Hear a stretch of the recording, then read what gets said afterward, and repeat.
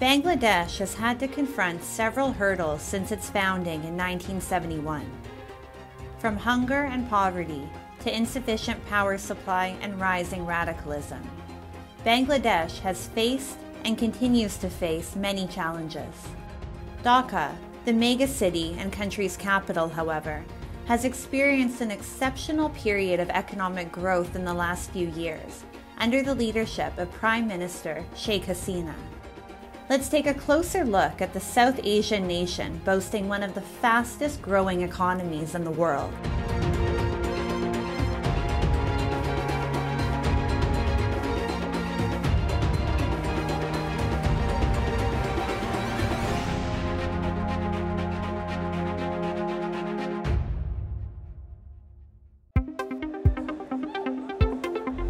"2022 finished with a bang in Dhaka, with the country's very first metro rail opening.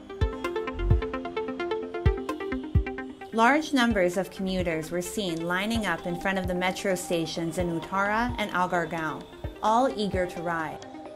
With the newly inaugurated metro train service, the recently opened Padma Bridge, and the ongoing construction of a new airport terminal, Bangladesh is experiencing a period of growth and excitement. The nation is establishing and implementing the critical infrastructure needed to move into a new era of modernization." Our family সহ নিয়ে আসি আলহামদুলিল্লাহ ঘোরার জন্য খুব ভালো লাগতেছে মাননীয় প্রধানমন্ত্রীকে অনেক অনেক ধন্যবাদ এই উদ্যোগ নেওয়ার জন্য আমরা আলহামদুলিল্লাহ খুব উন্নয়নশীল দেশে পৌঁছেছি আলহামদুলিল্লাহ এর জন্য মাননীয় প্রধানমন্ত্রীকে আবার আজকে সকালবেলা চলে এসেছি মেট্রো রেলে উঠতে কারণ মেট্রো রেল হচ্ছে আমাদের জন্য একটা স্বপ্নের মতো এত বড় স্বপ্নটাকে আসলে বাস্তব রূপে দেখতে খুবই ভালো লাগছে এর জন্য ঘুরতে যাওয়ার জন্যই চলে এসেছি Bangladesh is experiencing major economic advancement and is on track to graduate from the United Nations least developed countries list by 2026. Prime Minister Sheikh Hasina and her political party, the Awami League, have been in power since 2009. Under her leadership, the country has achieved many economic milestones and human development also continues to improve. However, Bangladesh still has many challenges she must face. The fight against radical Islamists still rages, for example, as they continue to pose a significant threat to the country's economic growth and modernization. 2022 proved to be a year of many achievements across various sectors for Bangladesh, as the country registered a whopping growth of 7.2% amid a global slowdown. It is also noteworthy that Bangladesh's march towards economic prosperity has always been aided by its all-weather friend, India. I really thanks to Prime Minister Modi to take this initiative, and that he contributed vaccine to not only Bangladesh, also some South Asian countries, and it's really very, very helpful. India's investments and bilateral trade have greatly benefited its neighbor. Both countries not only share physical borders, but many cultural similarities as well. As a result, significant progress has been made in recent years in enhancing the connectivity between New Delhi and Dhaka.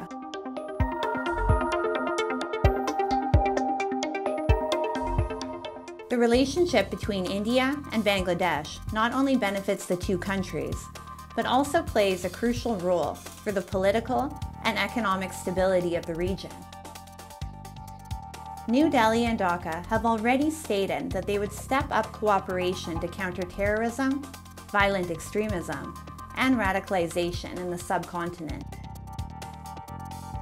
Delhi's commitment to support Dhaka is critical for a peaceful and stable South Asia.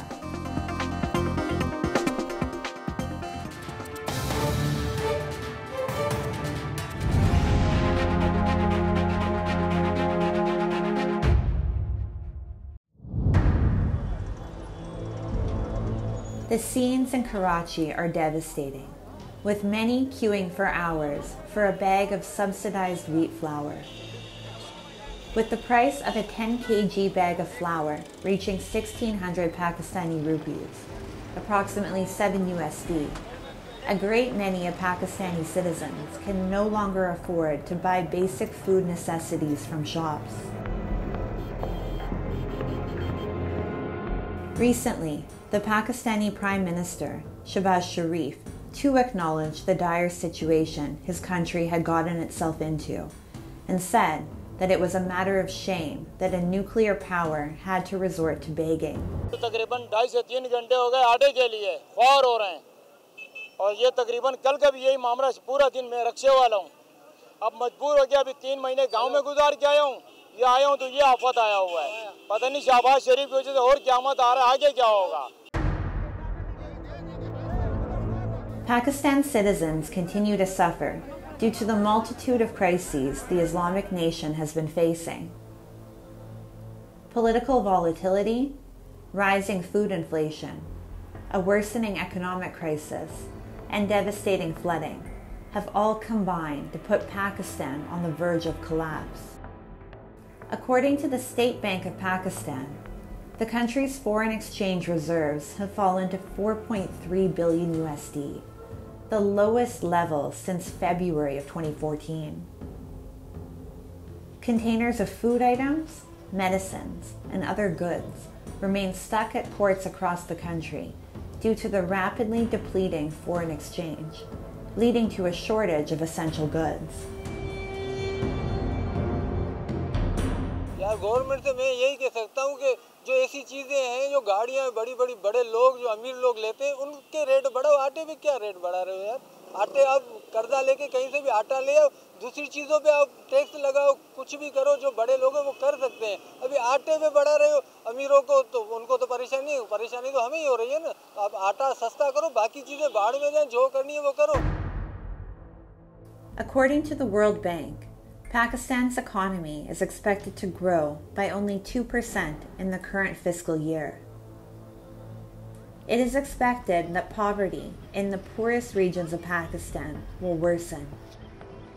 Further, the national poverty rate may increase by 2.5 to 4 percentage points, pushing between 5.8 and 9 million people into poverty. The struggle for Pakistanis seems infinite, as macroeconomic risks in the country remain high and uncompromising. A large current account deficit, high public debt, and a lower demand from its traditional export markets continue to keep Pakistan on the edge of complete collapse.